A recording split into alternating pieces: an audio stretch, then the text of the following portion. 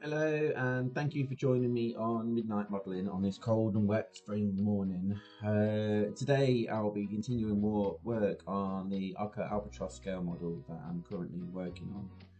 If you're interested in any of my previous videos, I've been documenting all of the stages of making the boat those far, so please check out my past videos. Like and subscribe. I genuinely appreciate all the support you throw my way. Also, please excuse the dodgy cam work. I'm not technologically minded, so it's been a bit of a struggle learning the best ways to record myself and then edit out bits where I'm faffing around, so I'm not really sort of wasting your time seeing useless bits of the video. Basically, so yeah, anyway, like, subscribe, check it all out. I'm open to your suggestions and tips, so please share your thoughts with us and that. So I'm currently around stage 15 if you're following the instructions.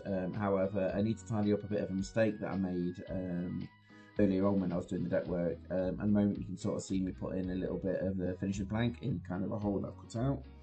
Basically, I shouldn't have done that. And that, so basically before I attached the deck to the hull structure, I cut out the holes of the finishing plank where the hull structure attaches to the deck. You can see sort of bits where I'm just putting a bit on the glue on now. And yeah, I shouldn't have done it. I'm not entirely sure why I did it. It's not mentioned in the instructions to do it, kind of thing. It just seemed natural for me to do it. And that it, yeah, you never know, don't you? However, I've kind of got to tidy it up now. I guess one of my saving graces is it's kind of around the edge of the deck, and there are other things there that I need to put there, just keep. I might hide it, I guess.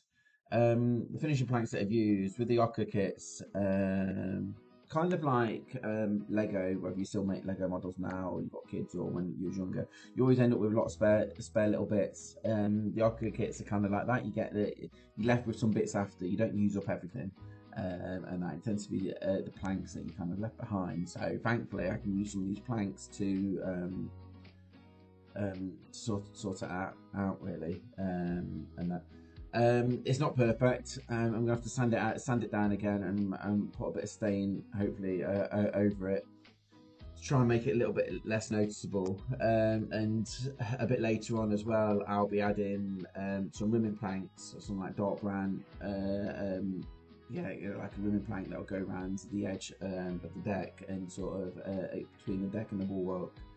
And that, so hopefully that might hide up some of the mess. Then there's the cannons in it and other stuff that needs to go on the deck. So I'm hopeful that it might not be as noticeable as what it is at the moment. So yeah, hopefully I can try and hide this mistake and that. But we'll see. It's just one of those things, really. I guess at this point, and yeah, I'll certainly not make it again. Promote myself. Or promote these videos on Reddit, and I put one of the photos of some of the mistake that I made, and that. And he's mentioned that a couple of others. I was going to say a few, but that might be exaggerating things. But other people had made the similar sort of mistake as what I did, really. So it's not uncommon, I guess. So, but anyway, this documenting how I'm making the boat is sort of to promote, or I guess document everything, not just it all going together quite nicely. Some of the mistakes and sort of learning opportunities that I've done sort of along the way, really. Anyway, enjoy the rest of the video, and thank you for checking it out. If you notice any more things that have gone wrong somewhere along the line for me, please stick it in the comments. I quite like to encourage some conversation sort of on my videos, and that. Yeah, but as always, thank you for the support. Subscribe, like, comment on the videos, and until next time, thank you. Bye.